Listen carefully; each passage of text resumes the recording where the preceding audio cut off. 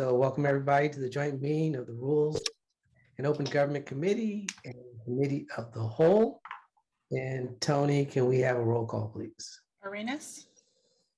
Here. Cohen? Here. Davis? Here. Morales? Jones? Present.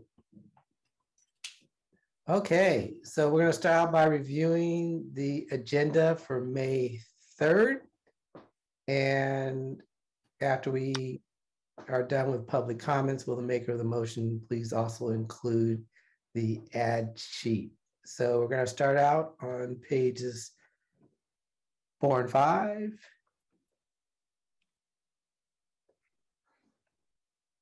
6 and 7.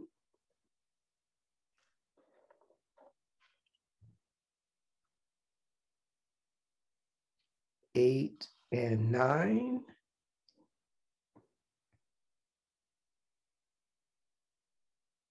10 and 11.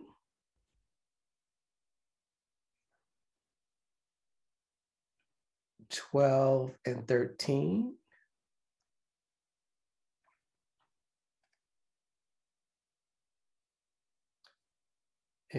14 and 15.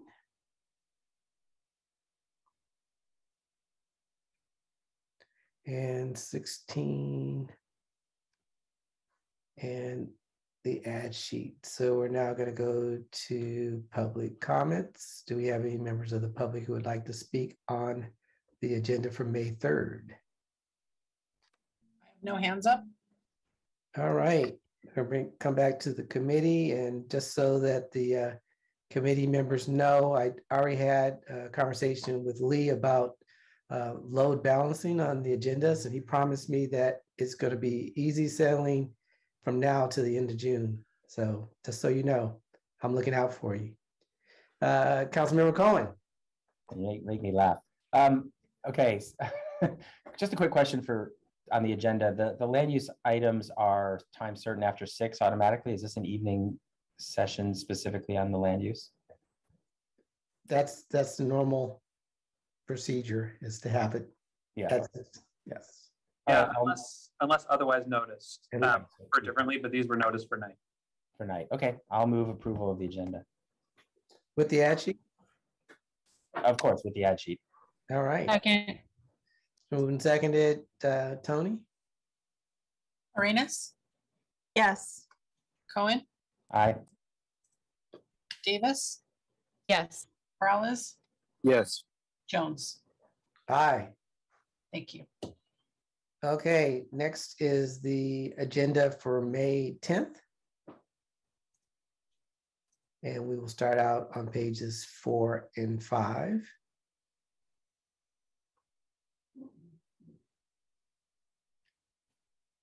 Six and 7.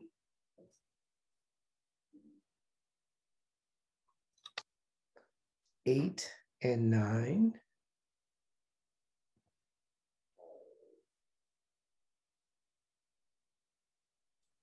10 and 11.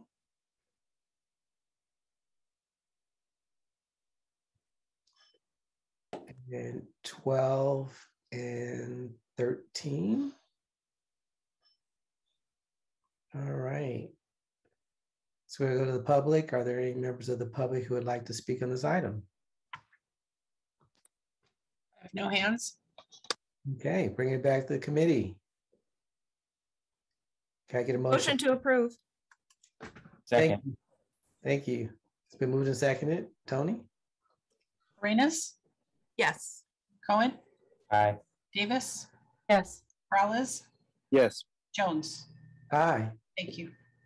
Okay, on to the consent calendar. Go to the public first. Are there any members of the public who would like to speak on consent? There are no hands. Okay, bringing it back to the committee. Get a motion, please. Move to note and file the consent calendar. Or move to approve the consent calendar. That's There you go. Second. All right, it's been moved and seconded. Tony? Arenas? Yes. Cohen? aye. Davis? Yes. Morales? Yes. Jones. Aye. Thank you. Okay, next on the agenda is addressing rising crime and expanding treatment for arrestees in San Jose. We're going to go to the public first. Are there any members of the public who would like to speak on this item? I have call-in user 1 with his hand up.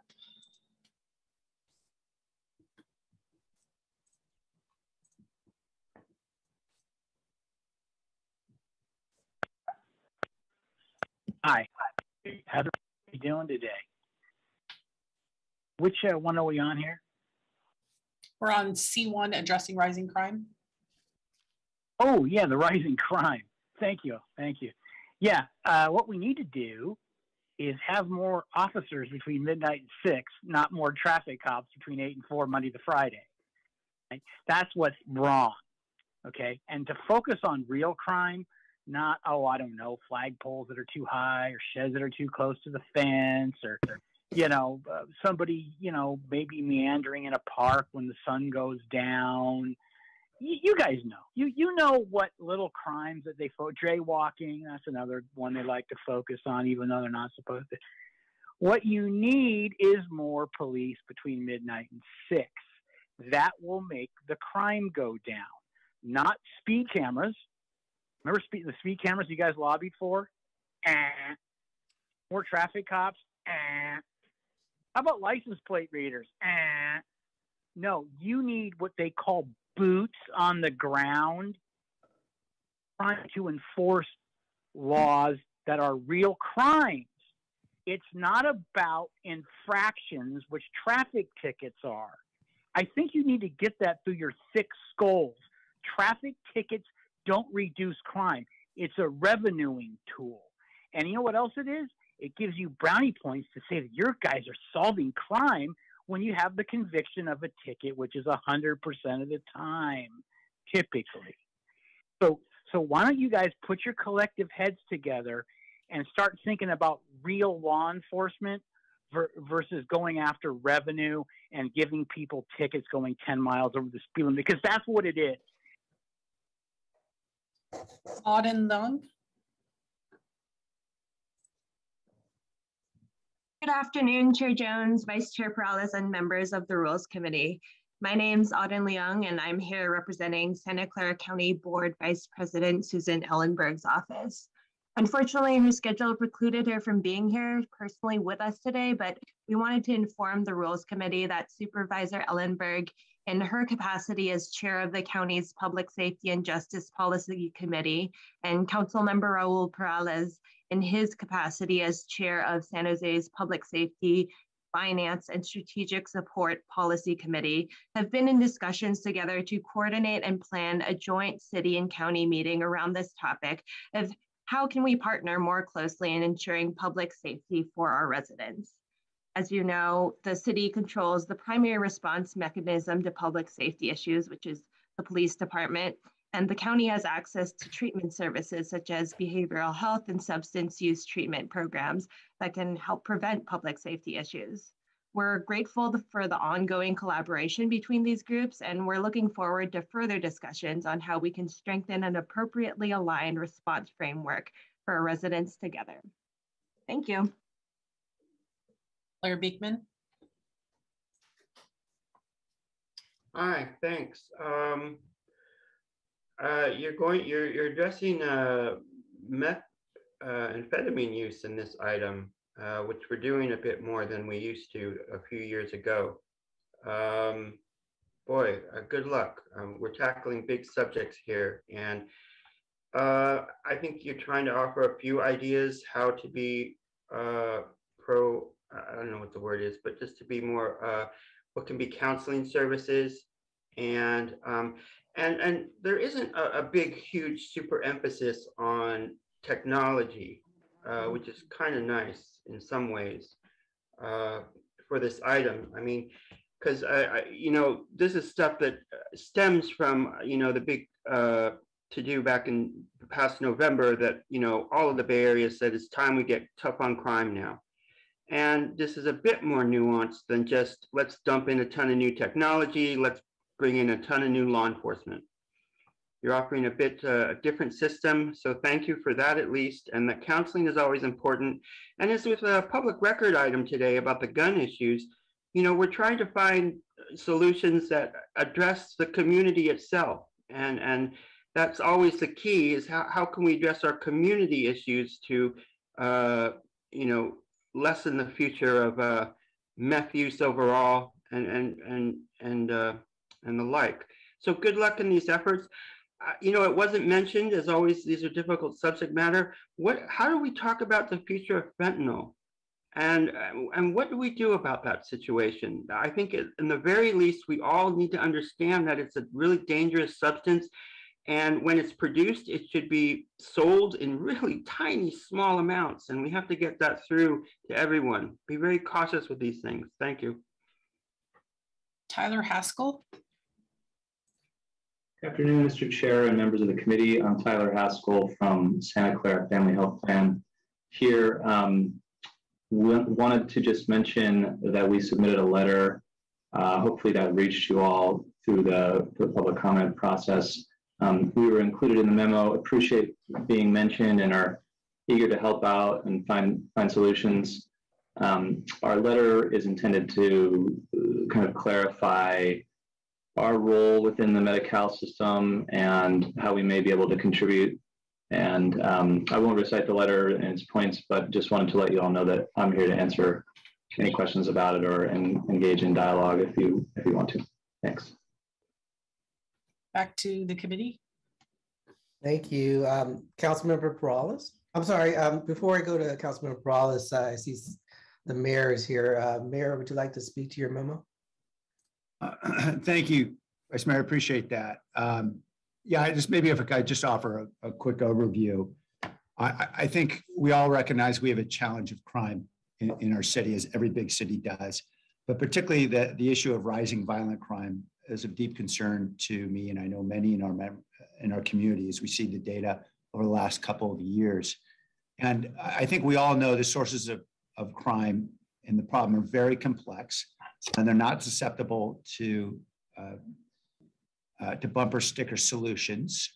And we've all been working on a lot of important ways to address crime in our communities, including Project Hope and jobs programs of various kinds that we've all invested in, Mayor's Gang Prevention Task Force initiatives, and all the great nonprofits and faith-based communities that we're working with through that effort.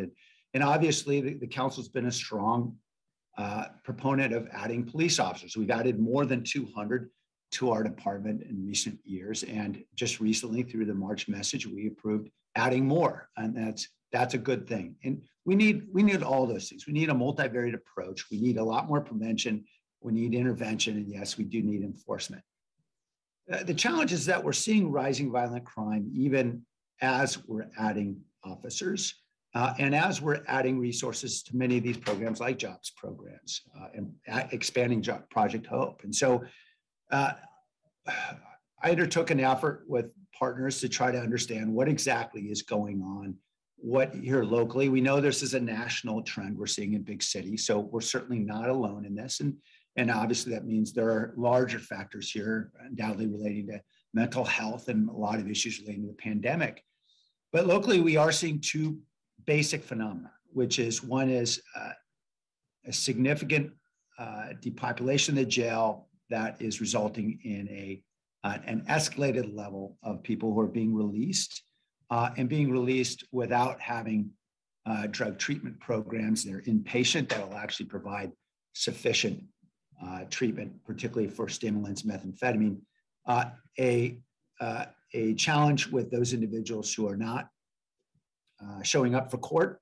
And then relating to that whole issue of what I call the revolving door at the jail is a lack of methamphetamine addiction treatment. So that's where this set of proposals is primarily targeted. I know this is complex and there are many facets, and I hope we have an opportunity to have some dialogue about the individual elements, because I know that there are some nuances.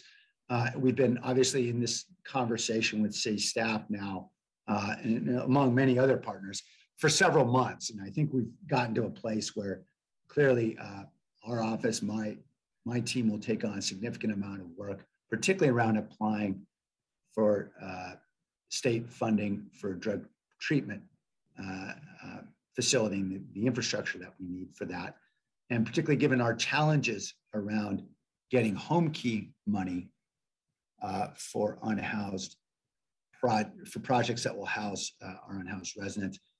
This could be a really important supplemental source that we'll need to really get more inventory out there. In this case, housing with drug treatment provided in an outpatient setting in the complex. So we're more than willing to take on that kind of work. We know that housing staff is really overwhelmed with all the work they've got already.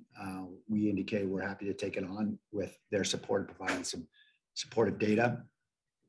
The solutions that are advocated here are really fall into 4 basic buckets. One is better advocating with judges to keep serious and violent offenders in jail.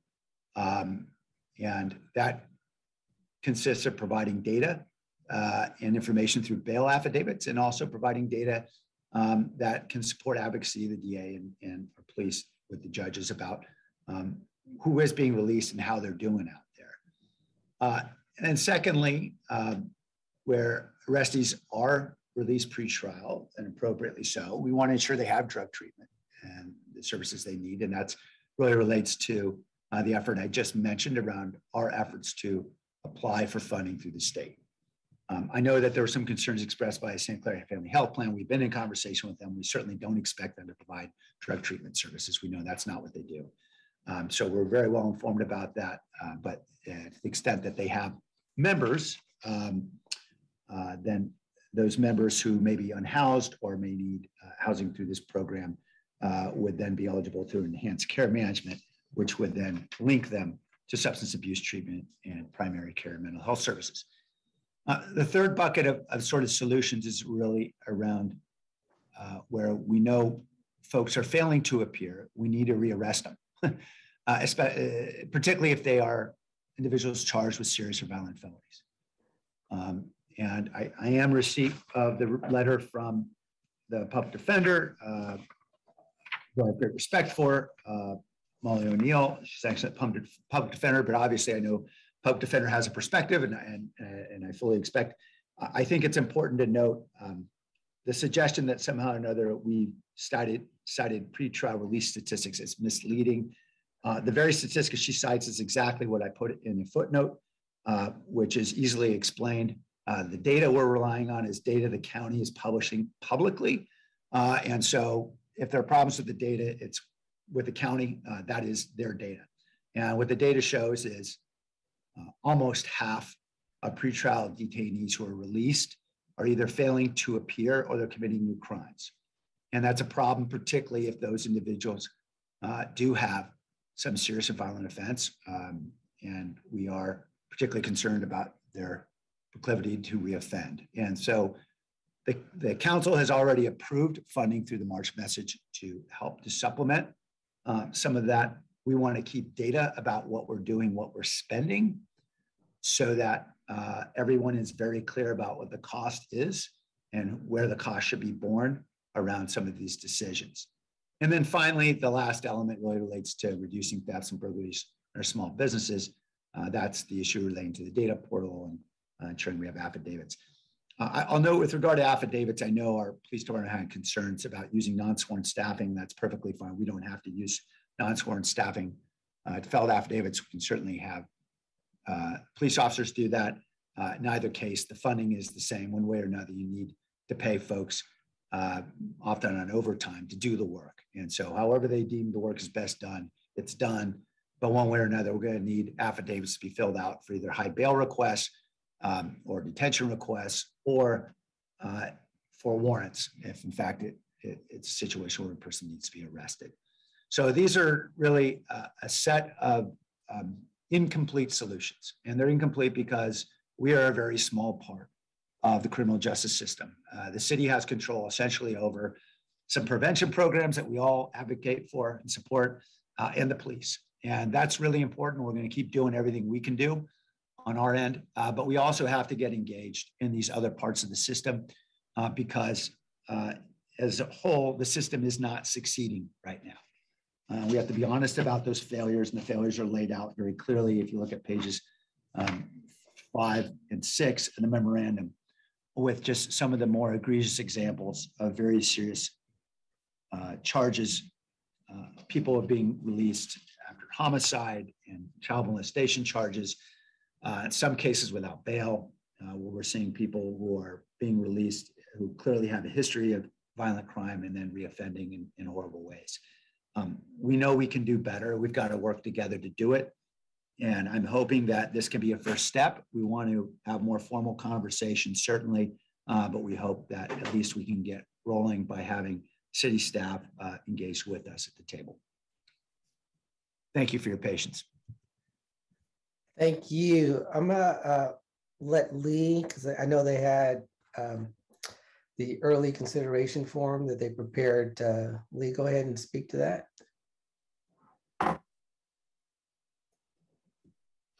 Sorry, was on mute. Thank you, Vice Mayor. Lee Wilcox, Assistant City Manager. Staff did prepare an early consideration form. As noted on it, several items are green. Several items are green pending adoption of the 22-23 proposed budget for those items that that Mayor Liccardo referenced. And then there's 2 yellow light items. So that is in your rules packet for your consideration. Great, thank you. Now, Councilmember Perales, go ahead.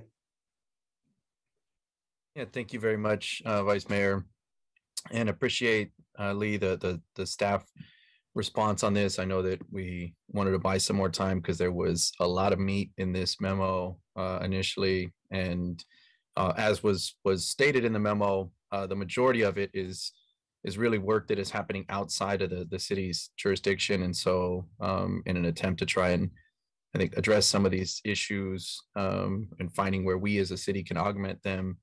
You know, drilling down what's possible, what's not, what's advocating, what's funding here. I think you've done a good job in regards to the early consideration memo there. I will say though, I am concerned with a number of what is presented as a greenlit item, because I don't know if we've had the necessary conversations to be able to determine if that's the direction that we would like to go. I know it's the direction in the memo from the mayor and 2 of our colleagues, but I still think there's a lot of meat here to be able to discuss before we simply issue a greenlit direction and say, yeah, this is the path that we want to go down. I recognize some of this is going to require some budget approval, and I think those items can come up in the budget, and we can discuss some of those if the council is interested. But there's others that are more advocacy based and some work that we'd like to maybe see our police department do. I think even the data gathering, clearly not maybe a contentious issue, but it could be, as we've seen today in the letters that we've gotten back, as the mayor pointed out, from the public defender and other response that we've heard from the individuals and the organizations that are actually in charge, right, of a lot of what is being asked to or what is being critiqued here. And so I do think that even that in and of itself, even some of the data would warrant a more detailed conversation. And I took the time as well after last week's rules meeting to dive a little deeper into this, and then have subsequently read the responses from others in our community, as this has spurred up quite the reaction. And that's why I actually connected with Supervisor Ellenberg. She reached out to me as well, and I would say there was a pretty clear consensus across the board, from similar to the public defender's letter, on, hey, this involves a lot of other entities and jurisdictions, and it would be nice to work together versus the city have a siloed conversation here on critiques and then potential recommendations that maybe we discuss some of these things, because we may not know all the info.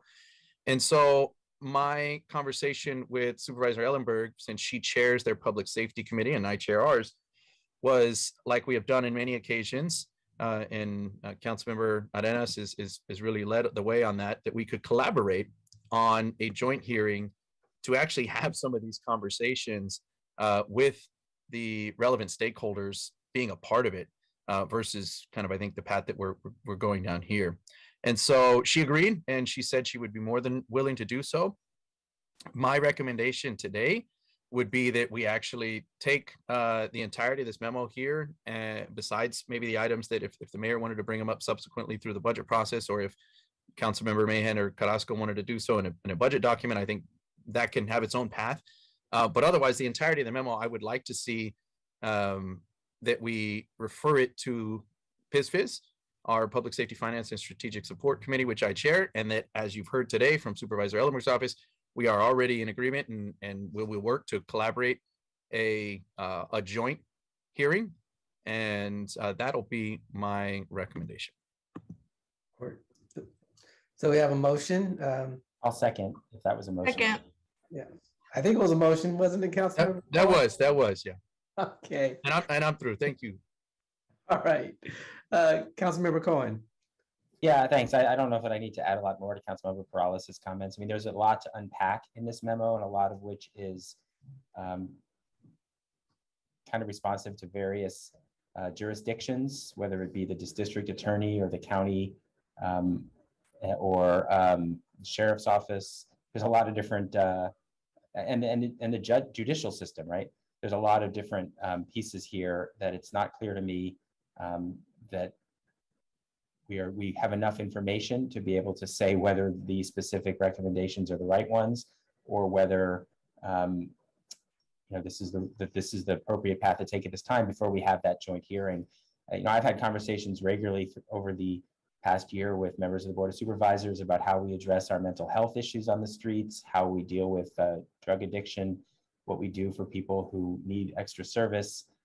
I was really pleased that after some of those conversations, the county moved forward yesterday on one part of the solution, adding, I forget the number of beds, but enough to treat 700 people through their drug treatment program this year, which will add a lot of capacity. And so, I think that collaborative approach of reaching out and finding out how we can work together and how we can support the things that they're doing as a county is the productive way to approach these kinds of challenges that we have to face collectively. So I do support the idea of having that joint hearing, talking about these various elements, finding out what people all agree the city should be focused on, and what people agree the county should be focused on. I don't prefer the approach of kind of sending a message to the county of telling them what we want them to do, as opposed to trying to do it collaboratively. So I'll be supporting the motion. Thank you. Thank you. Councilmember Davis. Thank you. First of all, I want to thank the mayor for his work and leadership on this important issue. I obviously am supportive of improving our primary responsibility, which is public safety. So thank you, Mayor, for that. I did have one question for you, and I see you have your hand up, Mayor, so you can answer it after my remarks if you want. But I guess I didn't really understand the purpose of the city getting into the business of doing drug treatment when the county has that responsibility for all social services and funding from the state. So I don't know if we have standing in that area, and I don't know that that's a business that we want to get into, for lack of a better term. So I'd like to hear more about that. I am very supportive of the motion that's on the floor, because there are so many stakeholders and players and the county agencies and systems that we have to hand off to after PD makes an arrest. I think we do have to collaborate better and coordinate more. So I think getting that started at the committee level makes sense. I would also, obviously, I think the mayor and the president of the Board of Supervisors should be involved in discussions as well.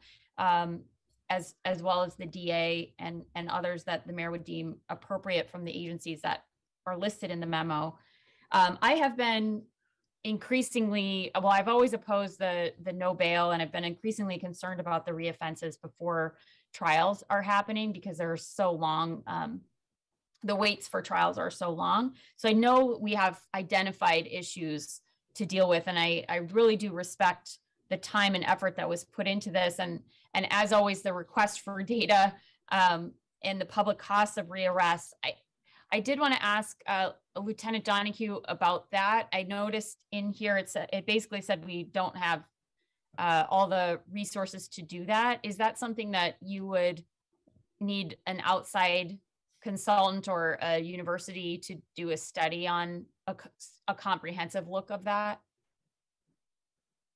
So, yeah, I think we talked a little bit about that in the early consideration form and the extensive nature that it would take to gather the data and then analyze it to determine what those actual costs are, right? Because we can put dollar amounts to time, to equipment, to personnel, as well as, you know, dispatchers and call takers and everything that is involved. But it's extensive information that needs to be analyzed. And to do that, we just don't have the staff. A university could absolutely come in and do this, but it would take some time to do. Right, and I know from our work with the Stanford grad students that also takes some of your time as well. So it's not getting people familiar with the data that you all keep is well why you're in your job, right? it's time it can be time consuming. So do you have a sense of what it would take to I assume we'd have to do an RFP or work with a university. Do we have a sense of what it would take to even get that study going, or what that study might cost? Are you asking about process-wise or time-wise? Both. How long it would take to get an RFP for this request, and then also what you might ask for in a budget addendum or for funds for that. I think I'm going to punt that to Lee.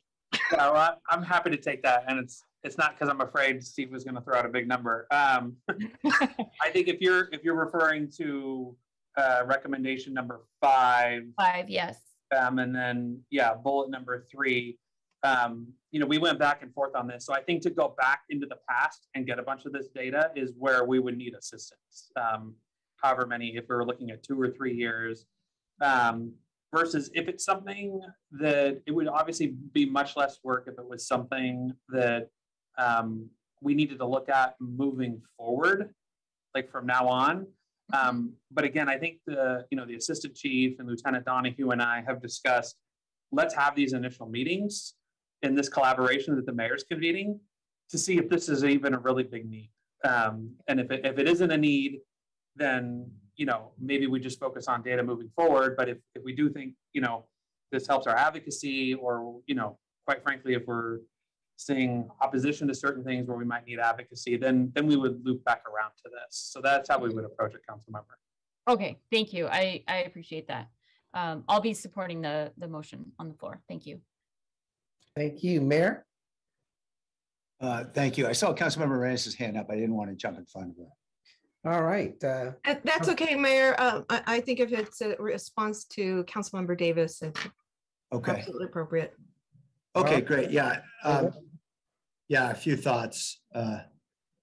First, the first line of the memo is direct the city manager to participate in meetings with these agencies. And whether I'm there or not is less important than having staff there, namely police department, city manager staff.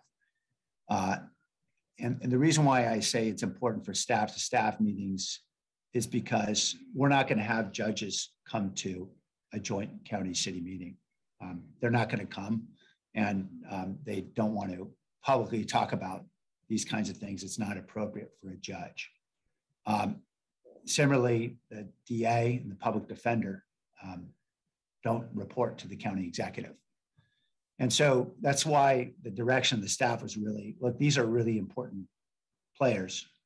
And certainly, I hope it's evident from the memo, recognizes that the decisions are overwhelmingly being made outside of City Hall.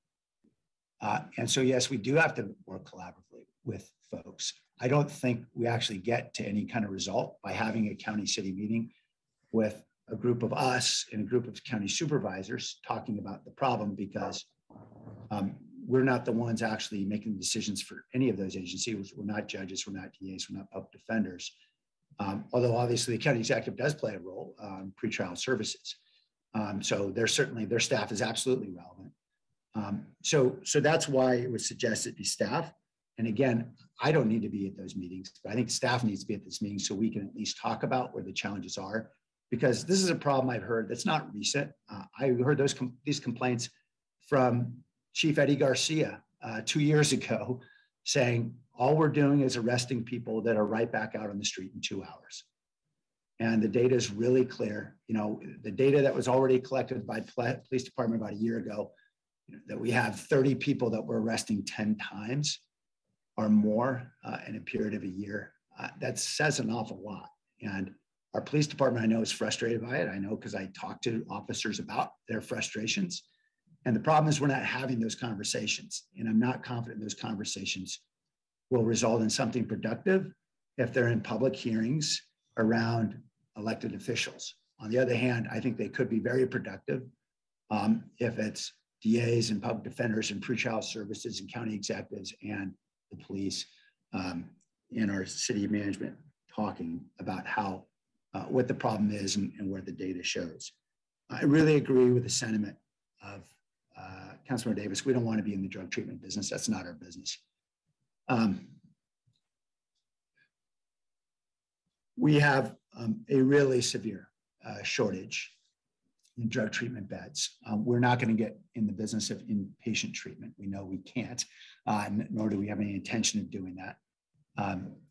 On the other hand, what the state, and I'm saying this from Secretary Mark Galley at HHS, has been very clear, is that cities can apply for these funds that are described here, the BHCIP funds, obviously in partnership with the county. And we've talked extensively with the county about this.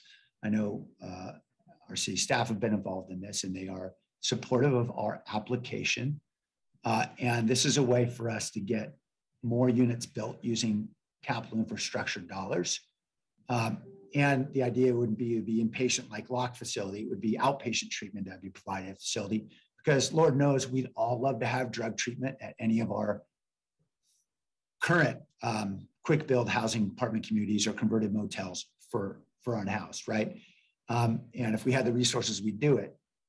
This provides us a means to use some state resources for the construction, whether that's renovating a motel or building a quick build apartment community.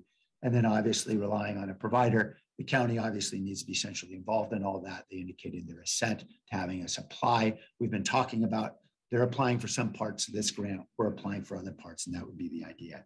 And then finally, I just note that there are items here that don't have anything to do with other agencies, and those are generally under paragraphs 4 and 5, particularly 4, relating what we can do about enabling the uploading of video evidence, for example, taking positions on some straightforward bills in front of Congress and the state legislature to ensure we can halt online fencing.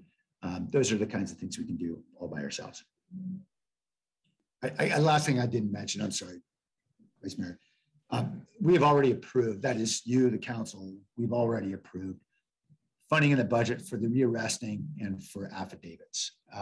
So assuming that also gets approved in June, that would be in the budget. At least that's what you've directed to come back to us in the budget. I appreciate Councilor Peralez's point, which is, hey, some of these may be policy questions we want to have broader conversations about with the council and with the county. That's certainly fine. I suspect what we're going to hear from the county staff every time we've gone to them in the last 6 months or a year. I don't know, Lee, you tell me, how many times have we asked for a joint meeting for one issue or another? And for the most part, they're feeling pretty overwhelmed and they're not super interested in joint meetings. Lee, correct me if I'm wrong about that. No, that is correct. We've requested 5 times, I believe, at this point for a joint council and board meeting. Yeah, so I certainly appreciate the sentiment. Happy to have these conversations publicly, collaboratively, but I don't think a joint meeting is likely to get scheduled. So that's why the thought was, let's have staff talking to staff and see if we can at least get through some of these challenges. And hopefully we'll have less frustrated residents and officers. Thank you, Mayor. Councilmember Arenas. Thank you, Vice Mayor. This is a difficult because I know that everything that's in your memo, Mayor, are areas of concern for all of us. And, you know, they seep into our communities over generations. And that's a lot of what we see in terms of symptoms right now. Just the difficulty of being able to maybe re-enter a society after being incarcerated and not having the support system, maybe not having sober living environments spread out throughout the city, not just solely in the downtown area, so that there isn't any of those repeated drug social cues that relapse folks. And so I was assigned to drug court for a number of years, and it was a specialty court meant for parents with children under the age of three and under. And I think the most effective of the strategies was a lot of the wraparound services that were provided. Not only of course housing and inpatient and outpatient treatment, but parenting support, which is where I came in to play a part, because a lot of folks just don't know how to be that parent to that child, and then that becomes a whole cycle for that next generation. And so I like the idea of working on some of these issue areas. I do think that we need to have a very comprehensive conversation with the different systems that are impacted here. I know that we can have some pilot programs potentially if we have these conversations, if we get the right folks into the room, that we could have them through drug court. There's a lot of specialty courts that offer wraparound services currently, and they've already figured out the best theory of change. They've already figured out what's the best strategy, what's the best wraparound model for the different folks who are coming through. I think we just don't, I wouldn't know, I know that incarceration is definitely not the only solution. It is, there is a lot of systemic issues that that unfortunately allow people to be back in the streets that really shouldn't be. And I completely agree. I know, we've had some folks who've attacked volunteers over at Grace Church, and that person had previous intimate partner violence, and knowing some of that, they were still released. And so I do think that judges aren't hard enough on certain crimes like sexual abuse, sexual assault, intimate partner violence. I would like to see a different kind of incarceration and impact on those folks, or a different wraparound service for those folks. So I'm absolutely interested in this memo and how to accomplish this. I do think that there is an opportunity for us to have this collaboration. I had, I think from November to maybe 2 weeks, 3 weeks ago, I've had 2 joint meetings with the Children and Families Committee. There's obviously some work that has to be done by our teams, but it can be done. And I think that there's a lot of opportunity for us to do some of that legwork through the committees, and it doesn't leave anybody out of the conversation, because what we've done in the past is we've set up the committee as a committee of the whole.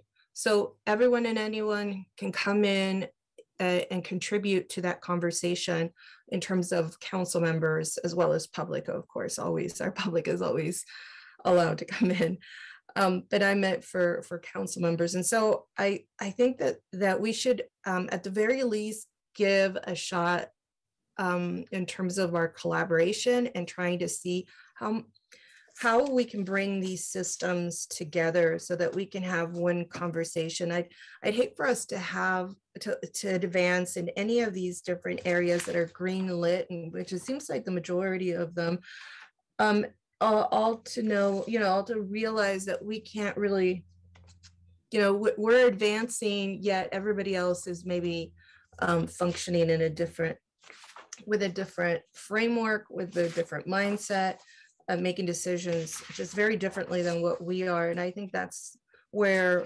the collaboration makes sense, so that we're all on the same page. We're all taking the same kind of approach to the issues.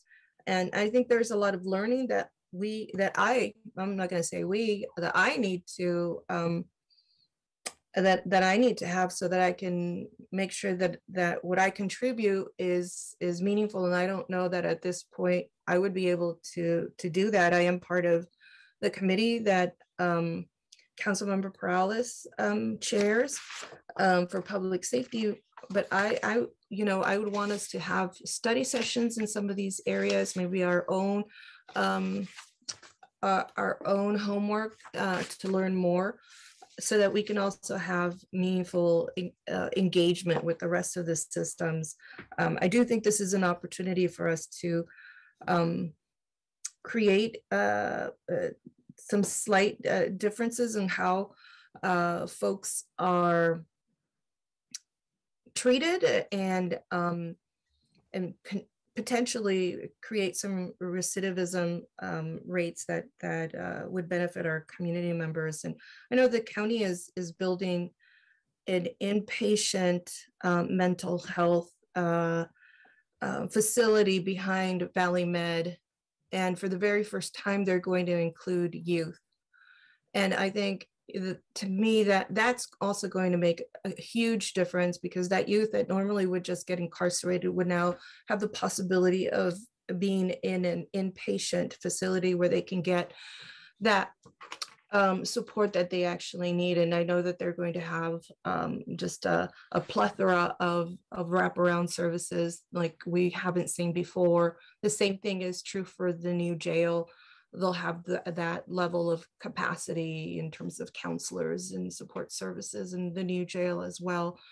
Anyways, this is just my perspective on this issue, which I agree this meth is definitely a drug that has impacted people of color for a really long time, and we've never really shut it down. And now on top of that is opiates, and all of these new drugs that I can't keep up with, but that certainly are killing our children and are killing our youth. So I'm on board. I do think that the best path forward, at least the first step, is to try to see if we can do it on committee. And then if that doesn't seem to work out, then we can try something else and we can pivot. All right. Thank you. Councilmember Davis. Thank you. I thought about what the mayor was saying, and about directing the city manager to participate in meetings, but I also, listening to Councilmember Arenas and thinking about the Supervisor Ellenberg had a press conference yesterday about additional detox beds and a new program, a pilot program for the treatment of meth addiction. And then they are also implementing streamlined processes to directly connect homeless patients to detox and residential treatment programs. And so in some ways, I think going through the committee process, having a joint committee meeting will help us learn more about what is already being done and what is planned, so that we can figure out where to plug in.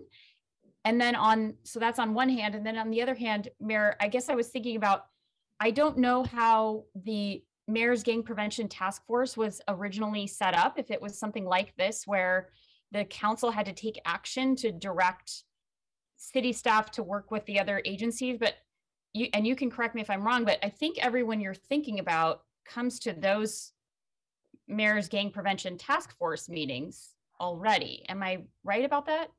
Yeah, I think the challenge is that, as you know, really the focus is on youth and young adults in those programs, and appropriately so. What we're talking about are quite often very serious offenders who are well along in years. Right, totally understand. I guess my point is But you they're already not have the a, same players, no. I mean, for example, criminal judges probably be a different group of folks, for example. okay, so when the Mayor's Gang Prevention Task Force was first devised, I know that predates you, but did the mayor have to go to the city council to set that up? Because it sounds like that's what you're setting up, another type of task force. Yeah, I mean, look, I'm having these meetings. I've been having these meetings for the last 6 months. So you're right. I mean, I can just keep having these meetings. I'll do it. Would be helpful, particularly as we think about, for example, applying for state funding for a facility. Would be helpful to be able to say there's some authorization. It's not just coming from the mayor's office. Okay. Yeah, and obviously I understand not everyone's going to agree with all the solutions. That's fine. I think more than anything, I think we really want the opportunity to be able to say, look, as a city, we're concerned. Here's the data we have. We'd like to see the data you have to help us understand what's the best solution. But it's hard to look at the data and not conclude that there's a lot of people being released back onto our streets that we'd all probably prefer would either be in drug treatment or in jail. Certainly. So I guess what I'm trying to figure out is I do think a good chunk of this work could happen in a joint committee, but I understand you're wanting the council to kind of give you a seal of approval that you can kind of go and take and say, we're all behind this. So I'm wondering if we can maybe amend the motion to take the piece, Councilmember Perales, take the piece about directing the city manager to participate in meetings with the mayor's office, all that first part, to basically form a task force that the mayor and the city manager can co-direct and refer that to city council for approval, since it sounds like that's what the mayor is asking for. I'm hesitant in that for a couple reasons. Obviously, you know, I think as the mayor points out, he's already been having these. Nothing stops him from convening people to converse. But I also recognize the challenge of trying to coordinate an official task force, and that is not it sounds right, maybe like an easier lift, but it's not. And I specifically, for instance, on homelessness, I have attempted for over 5 years now, as Lee can attest, on trying to convene a task force, and had to go through priority setting, had to go through the budget, actually got some funding through the budget, turned into just an internal, you know, working group with city staff, and ultimately not as I think as straightforward as it may seem, or as we may like it to be, to convene different stakeholders.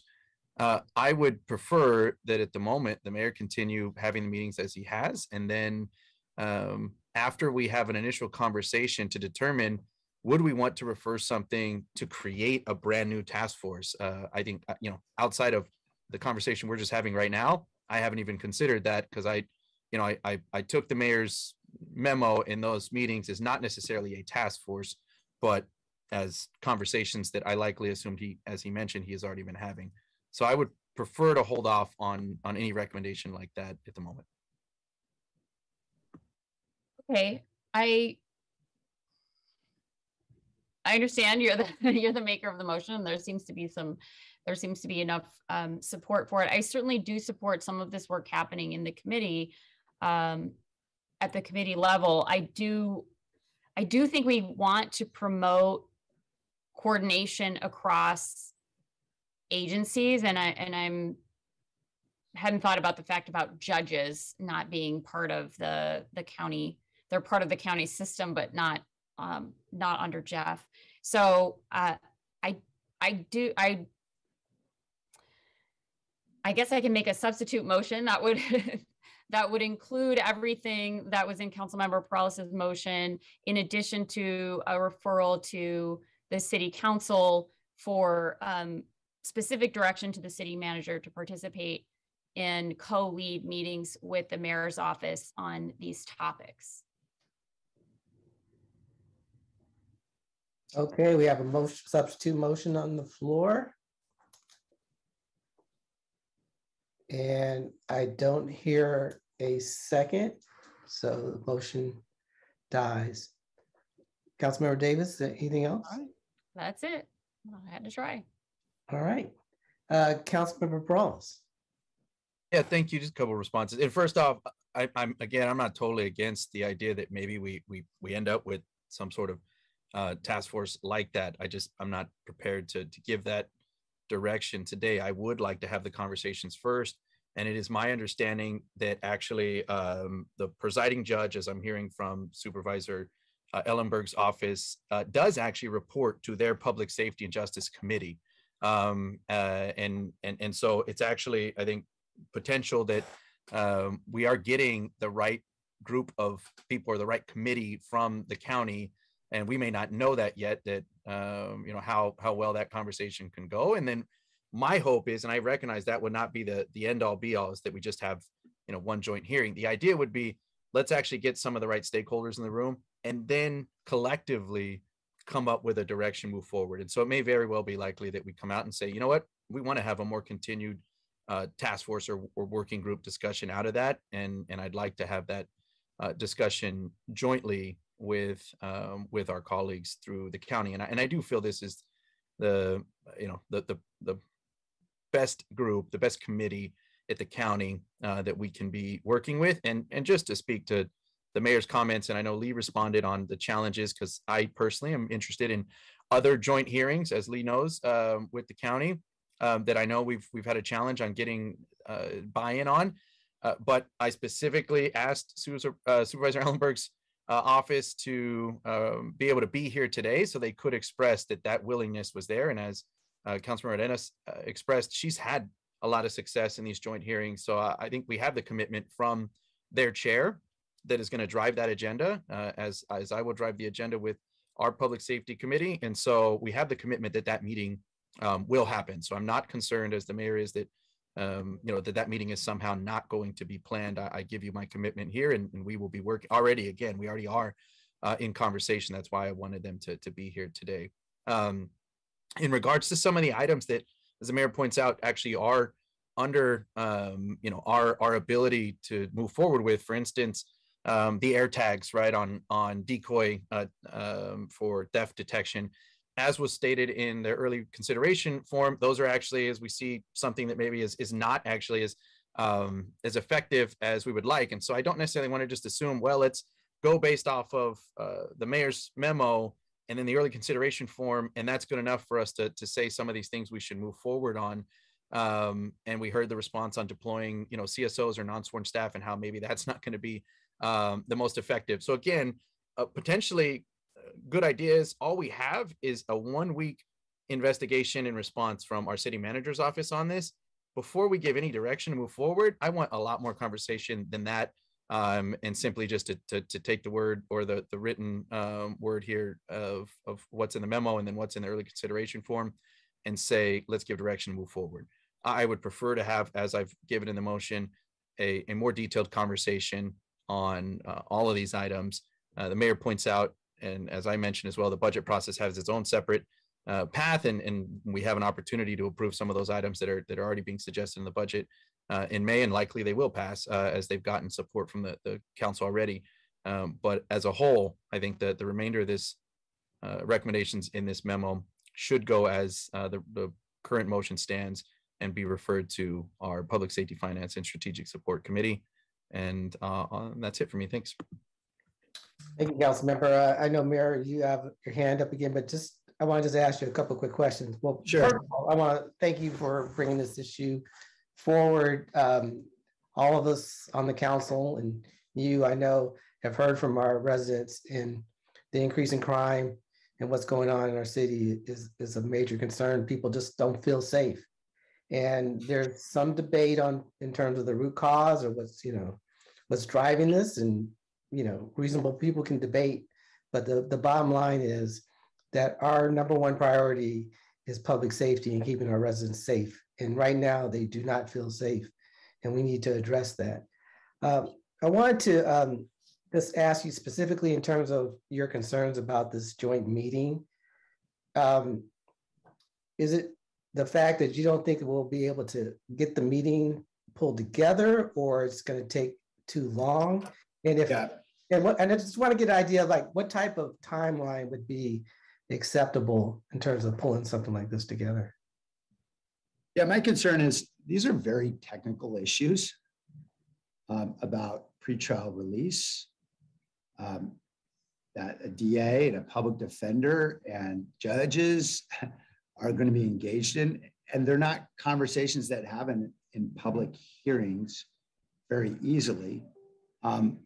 Among a group of folks, all of us would need an enormous amount of experience and education in that process to be able to have any kind of meaningful input and insight into. And so I just think these are conversations. None of those people I just mentioned, by the way, public defenders, DAs, or judges, report to the county executive, right? The county executive does, however, have control over, for example, pretrial services. That's really important, at least as I understand it, and drug treatment. So all these folks are important, but they don't all just flow up through the county. And judges are employed by the state. So it's just really important. And frankly, I'm not going to speak for any particular judge, but I'm fairly confident judges would say they're not that interested in a big public arena. That's not the way judges work. They don't believe, and appropriately so, that their decisions should be subject to the political winds. And getting into public hearings and all that is not something that I think they're going to find to be that constructive. Yeah, So, and I totally, and I don't disagree with you. Yeah. Kind of where I was going with this, Sam, or I mean, I'm sorry, Mayor, is no, that's fine. My concern that if we reach out to stakeholders like judges, the DA, and public defenders, and we're speaking from San Jose's voice, the county is also going to be talking to those individuals. Of course.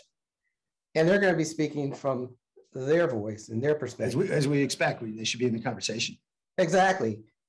Which undermines what we're trying to accomplish. So the reason why I'm supportive of having this joint meeting is at least provide an opportunity where we can convene with our county counterparts and at least attempt to work out some of these issues so that we can speak with, one voice and one vision.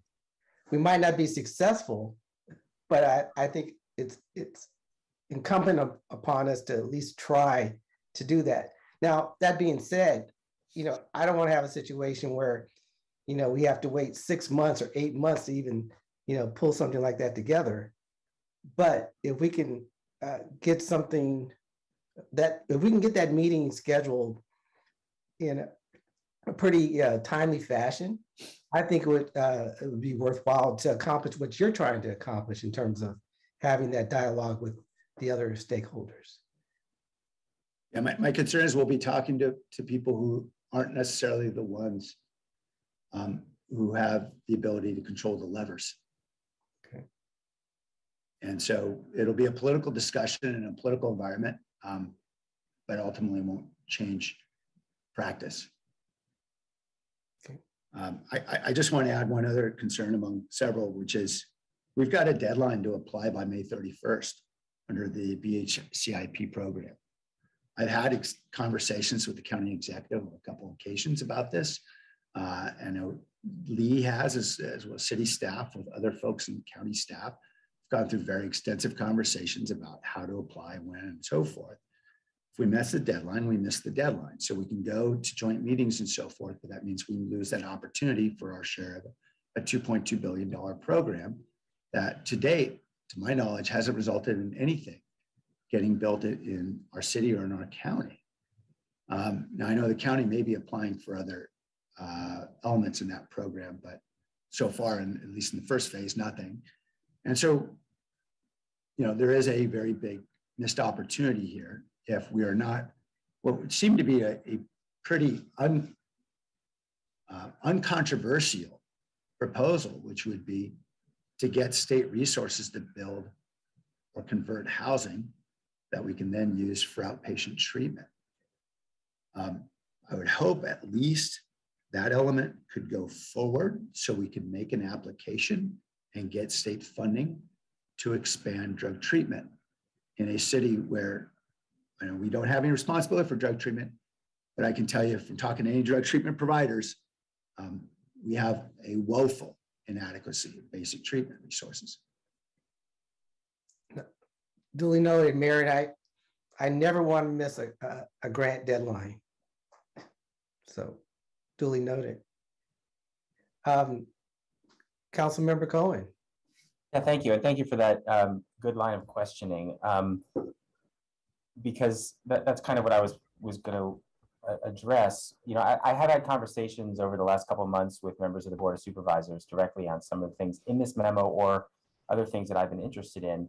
And every time I talk to them, I learned something that I didn't know or didn't understand, because these aren't things that are in our areas of expertise. And while it may be true that there are certain areas that they don't have direct control over, they do, for example, oversee the jail, even though they don't necessarily, control the district attorney's office or the judicial system. There's a lot of things they understand about a lot of these issues, and I've heard from some people saying, "Well, the city might think this is a good idea, but we have reasons why we don't think it's a good idea," or there's some elements of this that we could probably work on together, but we probably need to have a conversation about what our joint interests are, or how to come up with a unified plan on those things. And I just don't. I think that taking the tack of, we're going to advocate for these directly with other organizations in the county and kind of bypass the county itself, or assume that we have to do this at a staff to staff level, but not get the input of the county board. I do think the county board has a level of expertise in some of these issues that we would benefit from. So, Councilman Cohen, I've explicitly mentioned Santa Clara County throughout this memo. Yeah, no, I know. By bypassing. Yeah. So, but to me, the question about whether it was staff to staff or board to board, I think you had said the question about policymakers versus staff, and it strikes me that there's been some resistance about staff to staff meetings, but we do have a commitment to have meetings with the policymakers, and the board members that I speak to have provided me with a lot of good insight and expertise in some of these issues that I don't think that we always have. And so I do think there's value to be had in that conversation with members of the board, and that joint meeting that Councilmember Parlis recommended, I think makes a lot of sense as a first step for the reasons that Vice Mayor Jones mentioned, which is that gives us the opportunity to say which are these things that we can do together and which are the things that we are going to disagree on, and maybe we'll be advocating from different places, and that's good to know as well, because we're not necessarily going to get the change we want if we're going it alone. So that's the reason why I think this is an important intermediate step, because it's not clear to me, while we might say this sounds like a good solution, when I've run some of these things by others, they give different viewpoints about why some of these things aren't necessarily as straightforward as they might seem. So that's the reason why I think it's really important for us to have that intermediate step. There's a lot in these specific solutions, and there's even questions like why, for example, is the county not applying for this grant funding when it is their responsibility to be running a program like this and to operate it? For us to say, well, we want to get this done so we can apply for this grant, when we wouldn't be able to actually operate the service that the grant would be funding, isn't necessarily, to me, the approach we should be taking, because we want the county to be on board so we can apply for this jointly. We can have that conversation in a short time. That's great. Then we can maybe apply for the grant. But if the county is not willing to apply for the grant, it's not clear to me that we should be saying, well, we're going to bypass the county and apply for it ourselves. That's why I think these conversations are very important to be had collectively and in a collaborative manner. Thank you. Thank you. Councilmember Parlis. Yeah, thank you. And I was going to mention the same thing Councilmember Cohen just did in regards to the grant application due by May 31st. As was stated in the early consideration form, there doesn't seem to be an opportunity to get that joint application in by this May 31st deadline regardless. And so it's not like we're holding anything up by having a joint conversation.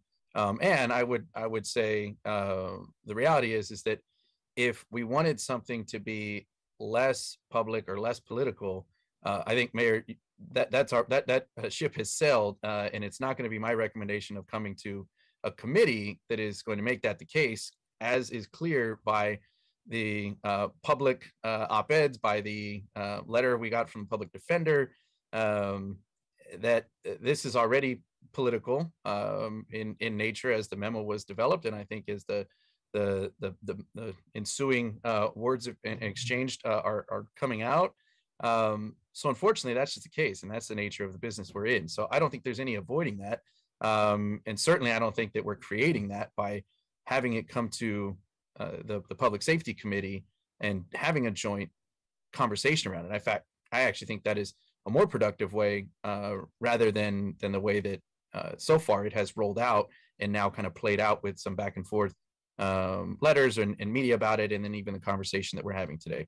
So I recognize it looks like we have the votes to be able to do that, and so I'll rest my case and hope we can vote and then move on. Okay, Mayor? I just want to understand a little better. There may be some misunderstanding. I'm reading the most recent council prioritization, and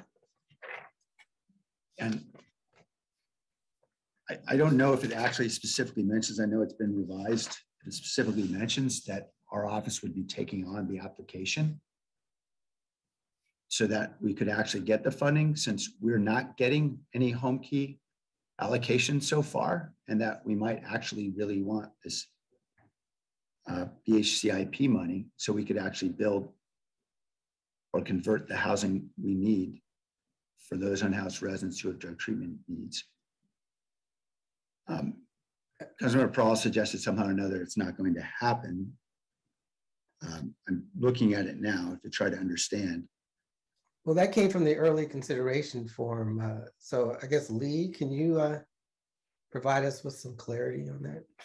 Sure. The early consideration form for 3A green lights under the conditions outlined below, with the mayor's office submitting the application. So from a staff perspective, for housing and IGR to jump in and lead this effort, we didn't think we had the ability to do that, but the mayor's office, and as the mayor has mentioned, he's been having conversations with the state.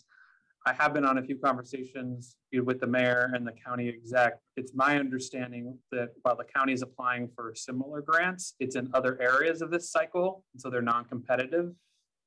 So the mayor offered that their office would lead a submittal with pretty low bandwidth from the housing department, IGR office if needed. So we greenlit it under those conditions with the mayor's office applying for that grant. So that would have to be incorporated in the motion for the mayor to be able to proceed with applying for the grant? Is that? My understanding is no, right? Can't the mayor apply for that grant without our We approval? need to be able to do it on behalf of the city. Yeah, so I would defer to Nora. Within the charter, the mayor is the our political leader of the city and has a pretty robust and important role in our intergovernmental relations efforts. I think what I heard the mayor say at the beginning, looking at 3A and trying to get some support from the organization or council. So as he submits that application, it doesn't look like just one part of the city, but that is the city of a whole. But I would defer to Nora on the legal part of that. Hey Nora, before you provide legal guidance, I just want to ask Councilmember Perales, can you amend the motion to give the mayor authorization to pursue the grant? And for the simple reason that I understand what you and Councilmember Cohen said about the county not necessarily being on board, but I hate to leave money on the table.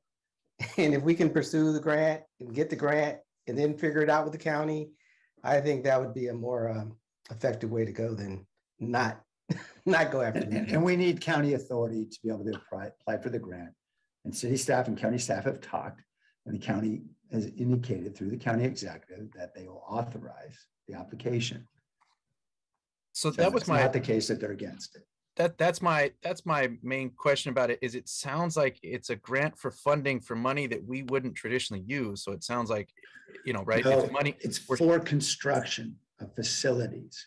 That means for housing specifically, right? So we can either use it for a quick build apartment community, we can use it for a conversion of a motel. And right now we're striking out in a big way on home key projects. So this could be funding we could use that would essentially be on an existing home key site, for example.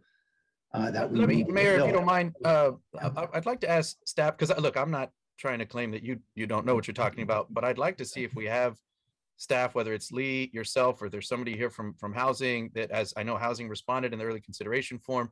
I haven't done the homework on this grant, so I'll take the mayor's word for it. But my understanding is that the reason we need the partner of the county here, or at least their authorization in this regard, is because this would require that partnership, and a lot of that resource is going to need the county there with us. So tell me if I'm wrong. I mean, it doesn't sound like we are leaving money on the table for something that we would traditionally be using, but am I wrong on that? And what the mayor's saying there is there some truth to, is this funding that we could just specifically use? We don't need the county. We could put this into backfill, because I would agree with the mayor, right? We've struck out on home key. And so is this money that we can use to backfill stuff like that? So my understanding, and this is the mayor's absolutely correct. This is a new pot of money that cities have not traditionally gone after, but all indications from the administration and the governor's office is that cities should apply for this and work with counties. So the mayor is correct. We do have a green light from the county that they would authorize an application, and I don't think it's we would be losing out on money that we would normally get or that someone else would get. That money will go elsewhere within the state, and so. I do appreciate there's a lot of logistics to work out and a policy conversation to be had at some point. I don't think pulling off a joint county and PISFIS meeting before the 35th or 31st would be doable. So I do think some type of authorization for the mayor to proceed with this at least allows us to then have a policy consideration and say, great, we got the grant money, let's proceed, here's what it's for. Or if we don't think it's appropriate at that point, give it back. I don't think that'll be the case, but the opportunity cost is that money will go elsewhere within the region or elsewhere in the state. Great, that's helpful. And thank you, Mayor, as well. Yeah, I'm willing to make that amendment then. Is that okay with the seconder? Yes, and so that particular item would come back to council then to approve that specific authorization. Is that the idea of the motion? No, we won't have time. I think when we traditionally greenlight something and rules committee approves it, especially with like an IGR item, that's the authorization that the administration. For authorizing then going after that grant as part of this motion, I'm fine with seconding that. And that clarification is fine with me too. Thanks. Okay. Great. All right. Mary, you still have your hand up. Did you have anything else you want to? Yeah, just with regard to the city related items under paragraph 4, completely understand and appreciate if one of the options for use of grant funding for air tags, for example, isn't ideal. The reason why there's an or in that paragraph is these are mere suggestions. The idea of applying for grant funding to address needs to counter burglary and theft in our business communities and our small businesses, the idea of providing functionality in an online portal for uploading of evidence, the idea of halting online fencing by supporting legislation. Those are all things that can easily come back to council. They don't need a lot of dialogue with any other agencies. I would just ask if the committee would consider allowing those things to move forward. So that way, for example, the legislation I know ultimately would need to come back to council for a final vote. And grant funding, again, for applying for resources? Yes, that's one of the elements. That's because one of the elements. That element, my understanding is we don't need to give authorization for that. The police department applies for grants all the time without coming to the council on a request of or permission. So if there's an application to be put in for some resources that they think they can utilize, that's where I think some of where it gets utilized, it sounds like you have some suggestions here, but I don't, I think that obviously we hear best from SJPD, but I don't think we need to give that authorization for them to seek some of that funding. Yeah, difference between authorization and direction here, I guess. And Chief Joseph, if we applied at this point for any of those funds, for the anti-theft funds that were announced by Attorney General Bonnet, Governor Newsom. Have we applied for the grant? Is that your question, Mayor? Yeah. Steve, can you answer that, Lieutenant Donahue? I'm sorry, I don't actually know, but I can find out real quick and get back to you. Okay. When we had begun this effort, our understanding was that there was no such application. There are areas where we can clearly use resources, such as, for example, to improve the functionality of the San Jose PD portal for the collection of evidence from those in the community who want to offer it. So those are the kinds of things that it'd be good to have grant funding for, and to have some direction to do that would be helpful, because we know there are a lot of priorities to the police department.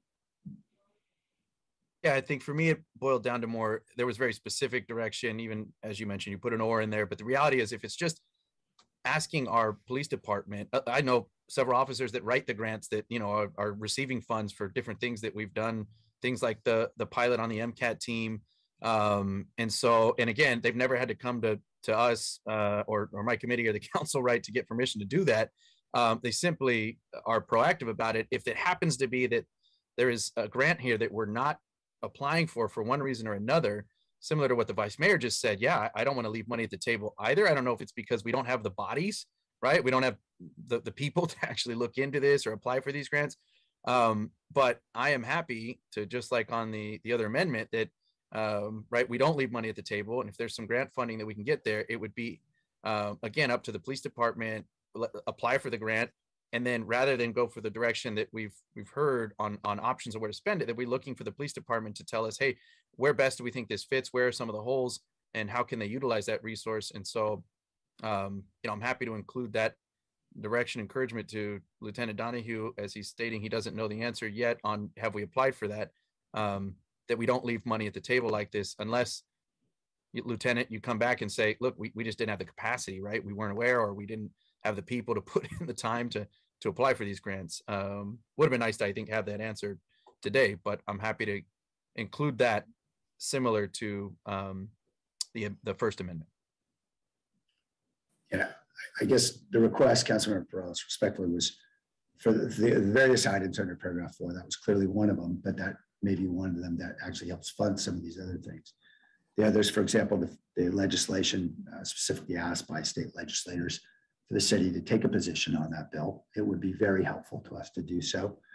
The uploading video evidence is also something that's suggested by several members of the district attorney's office. So just ask if there's something that we could do by ourselves, and we ought to do it. And that's all those items under paragraph 4. Yeah, and look, I think this speaks to the nature of the fact that, again, as I started my comments, there was so much meat in this that I honestly don't feel this is the right place to have the conversation. It would have been nice, say, for instance, on the halt online fencing, just like we put through other legislative priorities, we've had plenty of opportunities to bring that up as a separate item, and versus vet out the entire memo and each individual item today on rules. That was my recommendation was, let's actually, there is a lot of meat. Let's have this conversation more thoroughly and then determine if there's something to move forward. Sounds like timing wise, right? There's some things that could move forward. I would say separately, if you think that there's an item that should have been on its own, then maybe resubmit it on its own, right? And come back with whether it's alleged priority or the uploading video evidence. At the moment, I'm fine with the amendment that I've made. The remainder of it, I'd like to come to our public safety committee, and I'll leave it at that. Okay, so you're modifying your motion to have the other items and under section 4 come back to PISFIS? Is that? It was the remainder of the memo. It was the, you know, I mean, as the original motion was, it was really directing everything to come to PISFIS, besides the amendment that I made on the grant application. And I'm fine, again, augmenting if there is another grant that, you know, that PD can apply for. But again, we don't need to give them that authority here. So I'm fine giving that direction and encouragement in our motion today, but the specificities of item 4 there, I don't think we need to take any of them out separately. I think we still refer those to PISFIS. Okay. Just to clarify on the motion I thought also had some statement about things that can come back through the budget process, you know, or can come back through the budget process. Yeah, I think I was 4 would do that, right? I was mentioning that in my motion, but I think it's pointless, right? The reality is that those items are already coming forward in the budget process, regardless of what we say today, because we've already given that prior approval on, you know, on that to come to the budget. So I don't think it needs to be part of the motion. Lieutenant Donahue, you're going to provide some clarity in all this. So thank you. Actually, sure. I was hoping for clarity. I just had a quick question. Mr. Mayor, could you tell me which grant specifically you're talking about? I know we've done a lot of grant motions or grant applications the last few weeks. Yeah, what I wrote in the just want memo to make sure we're talking about that. There's a grant funding opportunity that was announced in November of 2021 by Attorney General Bonin and the governor. I couldn't tell you the precise name of the grant, but I'd be happy to look that up. Okay, it's in your memo though. Yeah, I referred to it by the month. I don't think it referred to specific program. Okay, I'll see what I can find. Okay.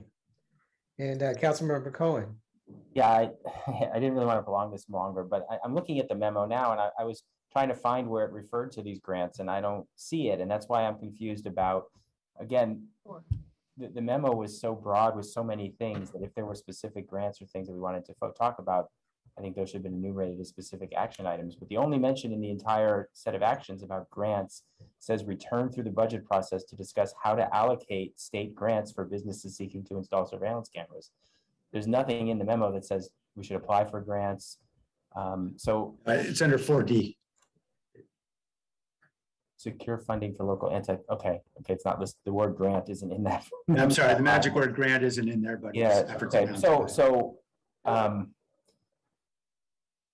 again, there was so much in here that seemed like it could go through the process of that already exists. That's why it was very confusing to be able to pick out the items that needed to be addressed now. And again, I think I just want to second the statement from Councilmember Morales about, bringing back a focused memo that says, here's some specific things we need to do between now and the end of the fiscal year, and then allowing the council to discuss those specific items, which I think would make more sense, because it was really hard for me to even read this memo and parse out which of these items were things that we as a city should be focused on and which ones were things that were more aspirational. So I maybe that's part of why this became a convoluted discussion a little bit, but I just wanted to ask about that, but I thank you for clarifying where that is in the memo. All right. I think that was the last comment. Unless someone wants to beat this dead horse anymore.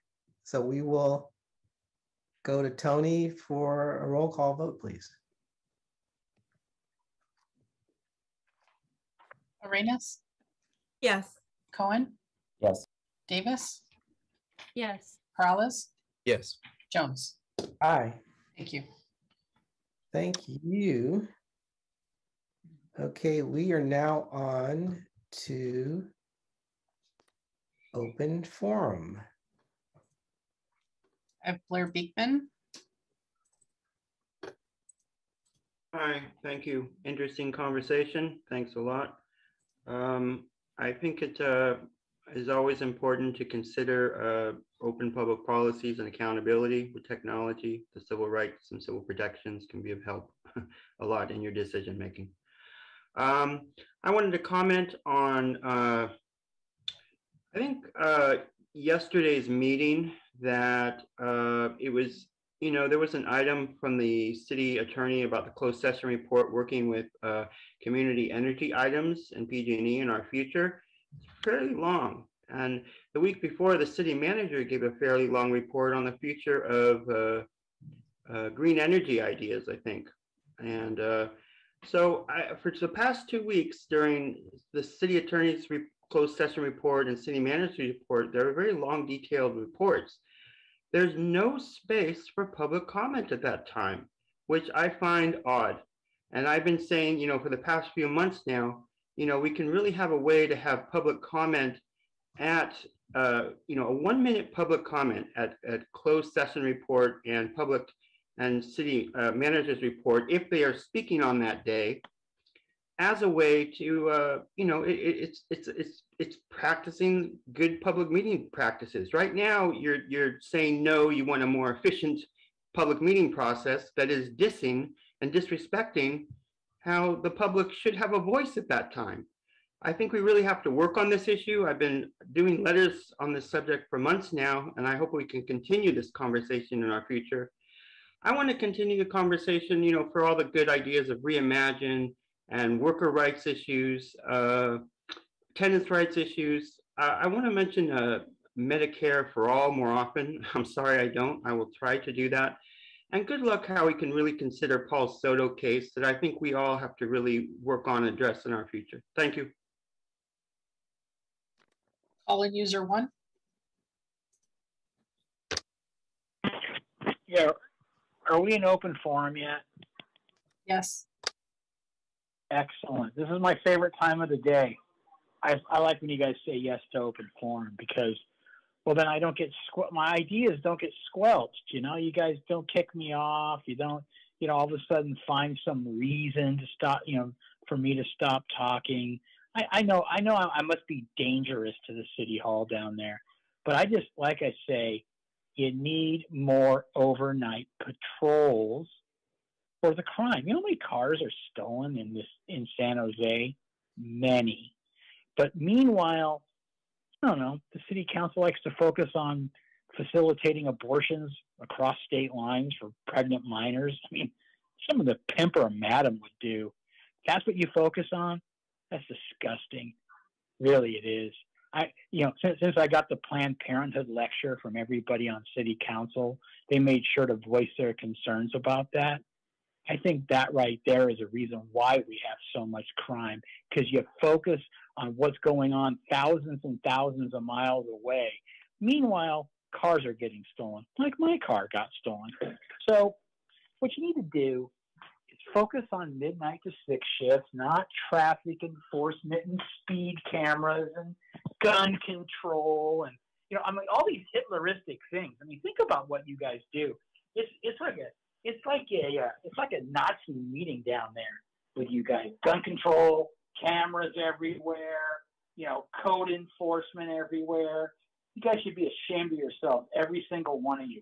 You should hang your head in shame for what you do to this city and what you did to Paul Soto. I can't believe what you. I mean, come on, man. You guys are going after the bottom of the barrel. Back to the vice mayor. All right, this meeting is adjourned. Take care, everyone.